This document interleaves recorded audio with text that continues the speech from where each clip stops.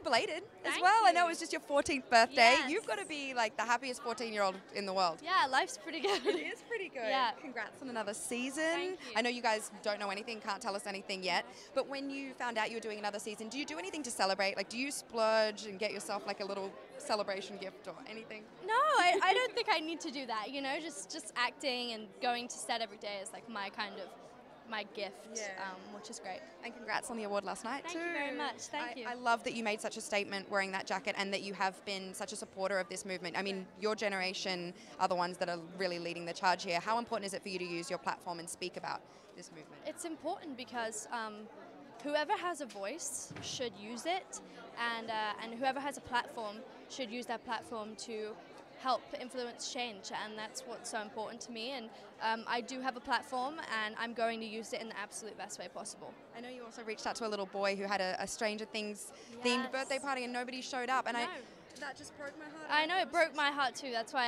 I want an invitation. I want an invitation next year, please. Thank you. You're so sweet for doing that. Want more extra? Hit the subscribe button and the bell and never miss a video.